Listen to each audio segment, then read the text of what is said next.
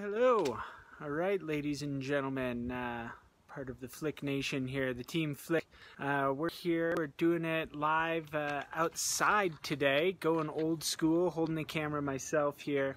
But it was such a beautiful day, so I wanted to get on outside here. But quick update on what's been going on in Summit County here. We've got a few things really exciting happening throughout Colorado, but really affecting Summit County here, and that is short-term rentals. You know, that's been the biggest question that I think will be affecting real estate for the future here, is what is going on with short-term rentals and the stay on short-term rentals here in Colorado has been lifted as of June 1st, which was Monday. And so we're a couple days in here. And, you know, I think that that's really good news for a lot of folks who are coming on out here to want to take a visit. If you want to come out and take a look at property, it's going to make it a little bit easier. You know, we've been using a lot of technology, but being able to facilitate those showings in person will help. There's a lot of strict guidelines around that, and you know, we're going to want to pay attention to those guidelines for cleaning and making sure that the properties are safe for everybody to stay in.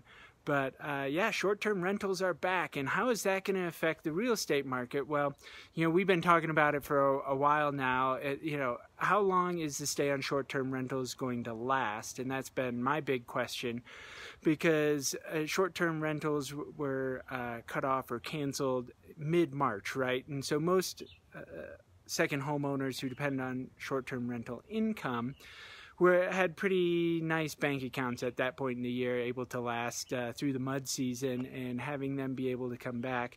I think, you know, we're not going to see people in financial trouble, really, because everybody's expecting to have to carry a little bit of the weight of their property through the summertime. And so here we are now. Short-term rentals, we're going to start generating cash flow again. And so I think that that's overall good news for the market up here. And you know, we hope to be able to see a lot of you who had plans to come on out and visit us here this coming summer. We hope to see you still, so pretty excited about that. Let's take a look at what the numbers are saying this week. So we had 77 new listings come on the market. We had 61 pending, which is kind of equivalent to what we saw last week, almost a mirror image by one or two properties. So 77 new, 61 pending. So properties are definitely moving off the market here. We've had a couple of clients who have just missed out on one or two properties. So if you see something that you like, certainly let us know, and we'll try and make it happen, get in there, do a video tour, or whatever we have to do to help you out and find that perfect property.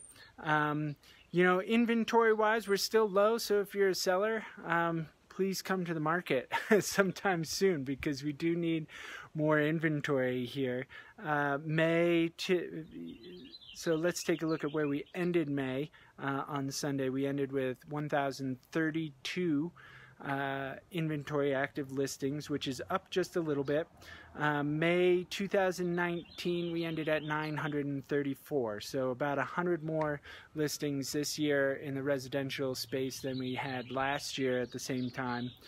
Right now, today, we're at 1,051.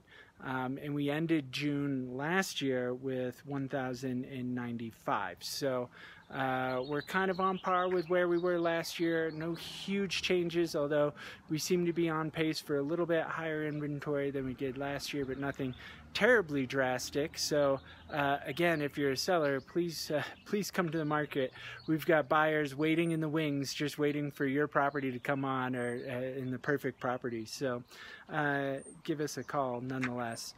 Anyways, if you have any questions about anything we're doing here, and you know, what's the market doing, want to get a little bit deeper into numbers, movement, you know, showing stats, things like that, certainly let us know. We have access to a lot of great data here that we're monitoring on a daily basis, so that we can stay on top of the market here for you. So give us a call, shoot us an email, leave us a comment, teamflick@summitliving.com.